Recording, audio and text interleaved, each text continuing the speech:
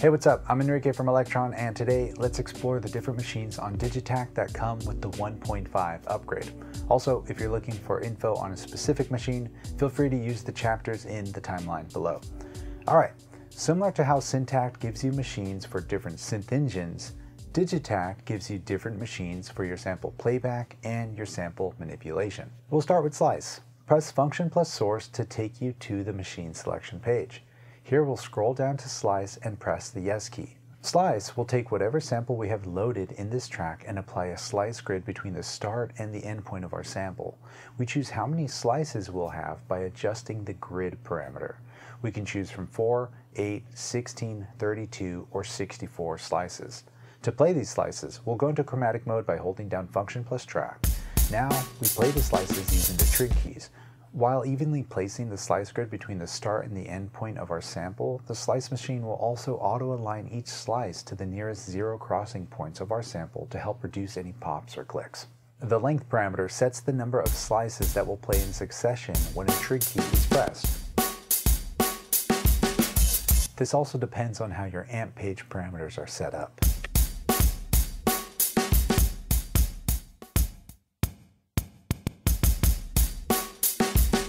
When the slice parameter is set to note, we can play all the slices within our slice grid. Or if we hear a slice we really like, we can specifically choose that slice using the slice knob and play that specific slice chromatically across the trig keys.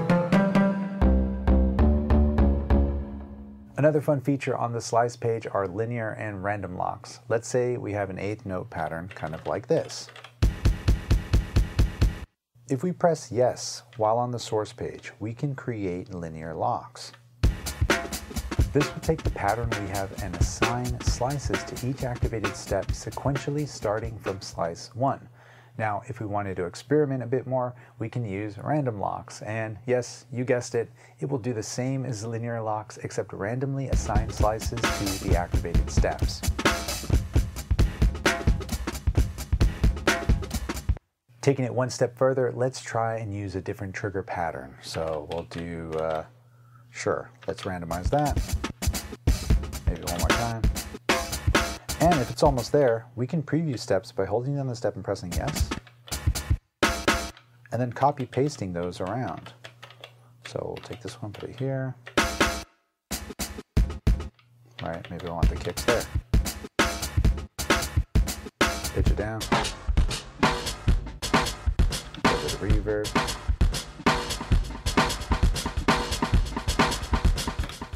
Now let's check out repitch. Focusing on track 8, I have my drum loop, but as you can hear, it doesn't really align well with my tempo. So we'll hit Function and the source page, go down to repitch and press Yes. Now if we play this back again, you'll hear that the pitch has been moved. This is because Digitakt will use the perfect pitch for our loop and calculate it to play back and match the tempo of our pattern. We can hear the change in real time as well.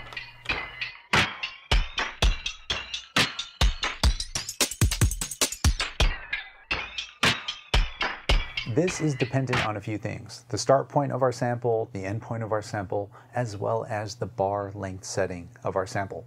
The bar length parameter will take the start and the end point that we have set and make sure that that sample will play back for that many bars across our current pattern.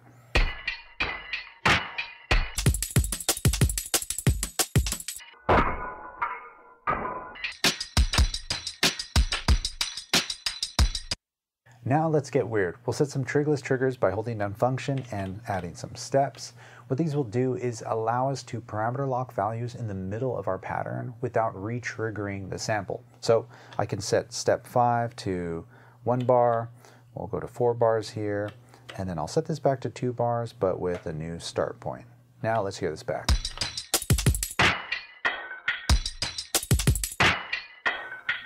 Now, the Werp machine. This machine on Digitakt is close to what you would expect from warping your samples, but a little different. It works great with percussive loops, for example, the one I have here on track 8, which you can hear doesn't really fit with my tempo, but if we go to Function Source, select Warp, now it's aligned with the tempo and the pitch hasn't changed. Inside the Werp machine, we can adjust the segment time, which is how often the Digitakt will grab a new segment of audio, the mode parameter, which changes how the sample plays within the current segment. For example, we can move forward through the sample while each segment plays in reverse. We also have reverse loop, forward loop, and forward. Now, the bars setting is telling Digitakt how many bars we want our sample to play across. Adjusting this also changes the feel of our segments. For example, if we set bars to 1 and change our segment time, the distance our playhead travels from beginning to end is the same, but how many segments Digitakt plays between that time changes. Let's not stop at percussive elements, right? Try this with any sample and see what new sounds pop out. On track 7, I have a vocal sample. Now, let's see where Werp takes us. Pull it back.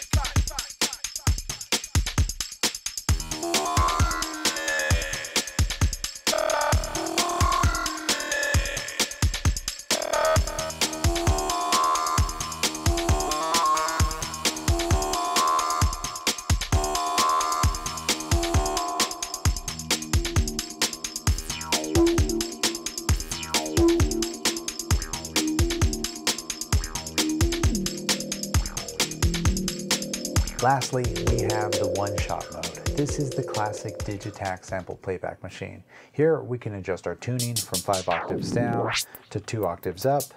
We can also choose our play direction as well as looping, our bitrate reduction, start and end points, and one of my favorite things to mess with, the loop position, which sets where in the sample the playback will loop after reaching the end position. Check this out.